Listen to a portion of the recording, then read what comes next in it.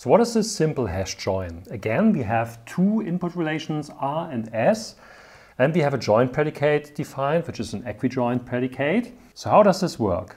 The simple hash join takes as its inputs the two relations R and S and the join predicate defined on R and S. And then it works as follows. We first need to build a hash table on one of the inputs. This is also called the build input. So here, this method will take each and every tuple of R and hash it into a hash table with respect to attribute X. So this is used as a key in the hash table. And this then maps either to some row ID that allows you to go back to that tuple or directly to this tuple R. That is the other approach. So that is done in this method, and you can use any method we learned about when talking about hash tables. That's what I said when you remember from the video on hashing. There I said hashing is a building block for query processing, and that is what we see here.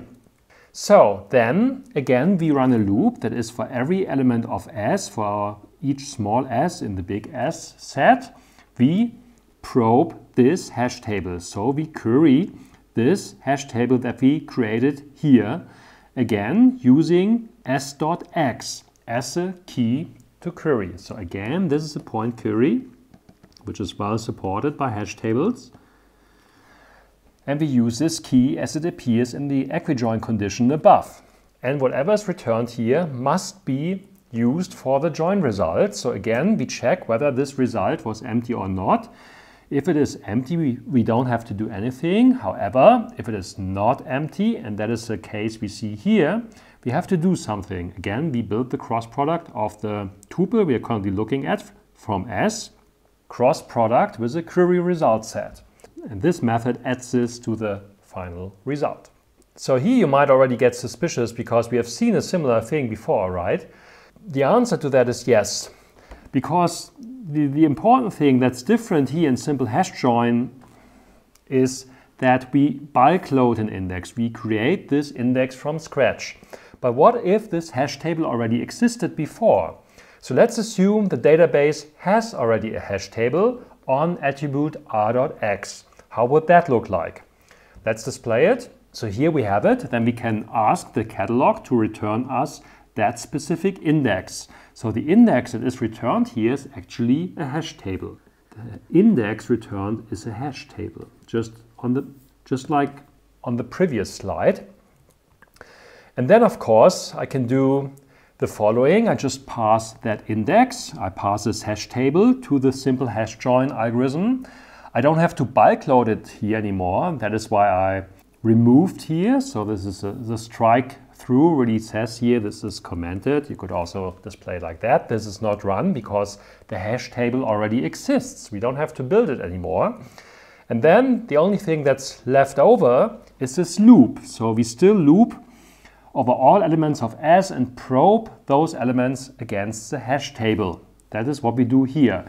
So actually there's no difference to the first variant of the simple hash join I showed above. The only difference is that I get rid of this one. This is not executed anymore because the hash table already exists. So everything afterwards is the same thing, checking the result set, adding it to the output and so forth. Well, and at this point you should really remember we have seen this algorithm before, yet we called it differently. We called it index nested loop join. So what was the index nested loop join? You remember?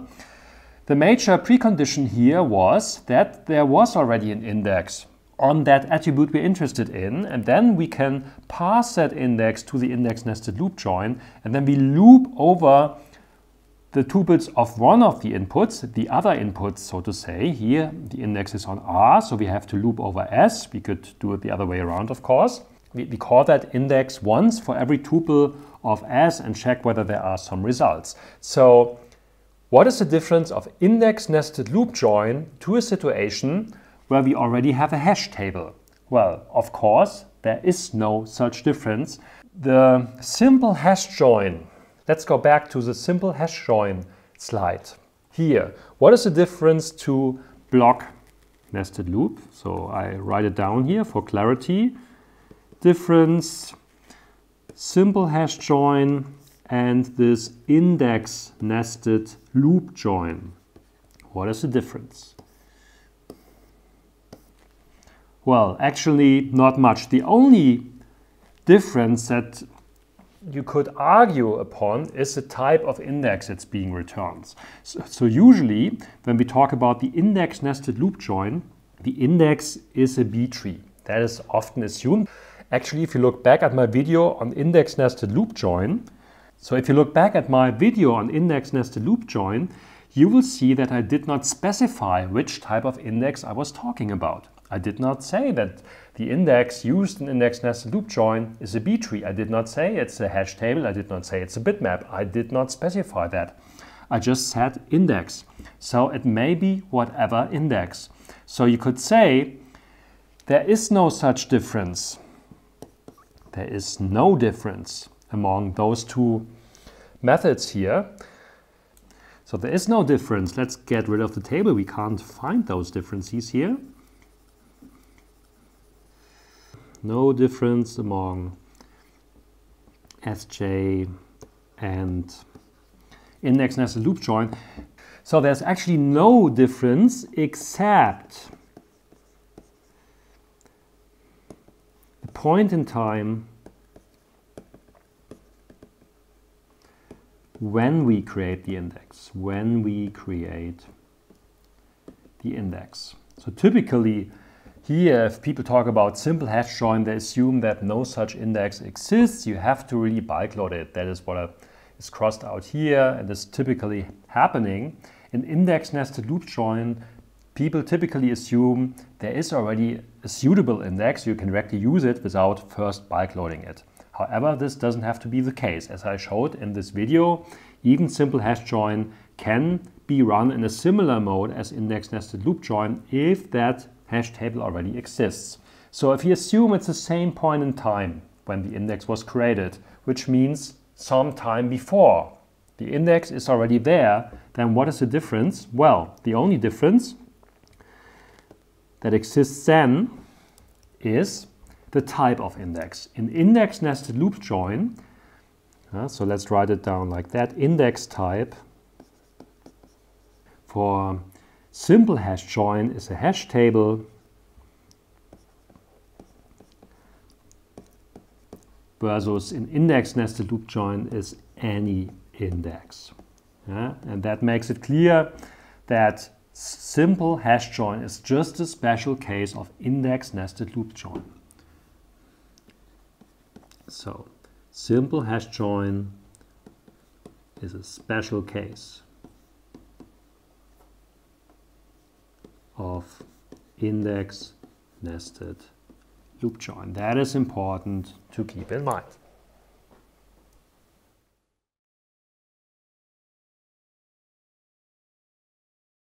If you liked this video, don't forget to hit the like button. Thank you. So if you want to see more database videos, be it in English or in German, take a look at my website datenbankenlernen.de.